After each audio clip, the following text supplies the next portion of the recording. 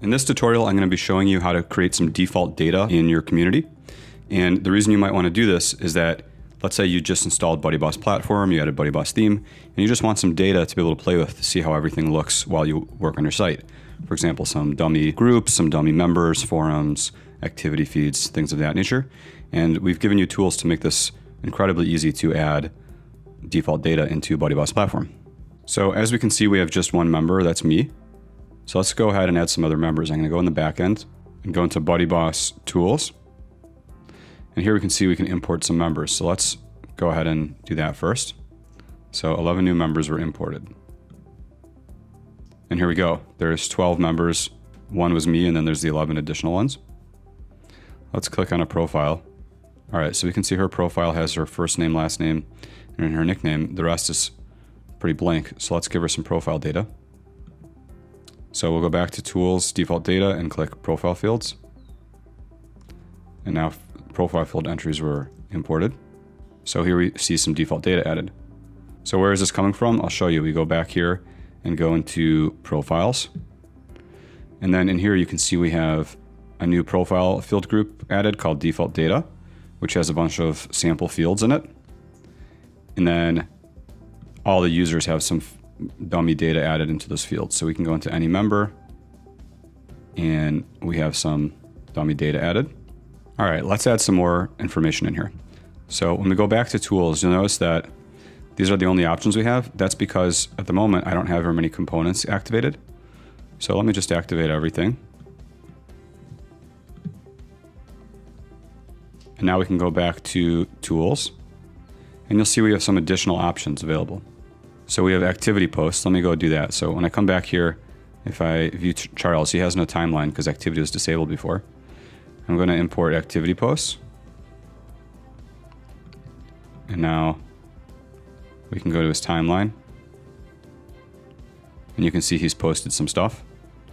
If we go to the site newsfeed, lots of fake posts from all our different members. All right, let's add some connections and private messages. So these are there because we enabled the connections component and the messages component. All right, now we have some actual connection and message data. So let's go back to Charles. Now, none of this data is attached to my profile because I'll show you later when we erase this, it's going to clear everything. So we don't want to be erasing stuff from my profile. I'm going to view as Charles. Now I'm kind of virtually logged in as Charles here. I can go to connections. We can see that Charles has a bunch of connections with other default data users. And I can also go to my inbox and see I have a bunch in my inbox. And here we can see there's a bunch of fake data in my inbox. Basically, a bunch of messages between me and other default data users on the site. All right, so we're going to add some more data, but I just want you to be aware of something. If I go back here and try to access something in the admin, it's going to tell me I'm not allowed to access it. That's because I am currently logged in virtually as Charles, and Charles is not an admin user. So I'm going to click switch back to admin. All right, now I'm back as my admin user, and I can access these menus again. All right, let's import some forums. All right, so 3 forums have been imported. Here they are. So we have a hidden forum, a private forum, and a public forum. But they don't really have any content in them just yet. So let's go back and import discussions and replies. And by the way, we could have imported all these at the same time. We'll refresh. And then now if I go into the forum, we can see we have some sample discussions going on in it. And these different forums, the ones that we are giving you are to show you the different kinds of forums. There's a public forum visible to the public. So if I view that one, let's say in an incognito window, we can see that it's visible. Private forum and hidden. It's not going to find it because it's private. So when you're logged out, it's like it doesn't exist. And then the hidden is only visible to admin or to members of that forum. So let me go back to members and log in as, let's say, Charles.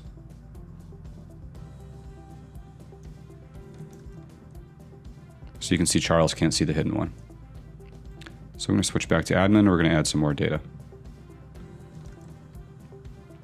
All right, we're gonna add groups. I'm gonna add members and activity posts all in one swoop. Those were added. So let's go to groups. Now we have a bunch of dummy groups. Some are public, some are private. So we can go into a group and we can see that the group has members because I decided to give it members. And it has activity posts because we decided to give it that too. So if we go to feed, it's got posts within the group from the members of that group. And then let's give the group forums also. So those forums I showed you before are standalone. Forums can also be attached to groups.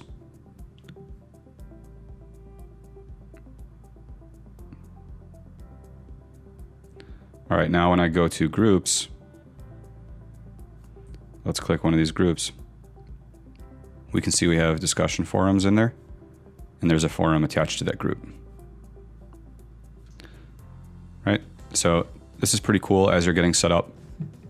You know, you can do this. I'm showing you step by step, but you could actually rapid fire, just do all this in a minute and have a bunch of default data. And then let's say after a while you decide you want to remove all that default data. You can click clear default data and it's all gone.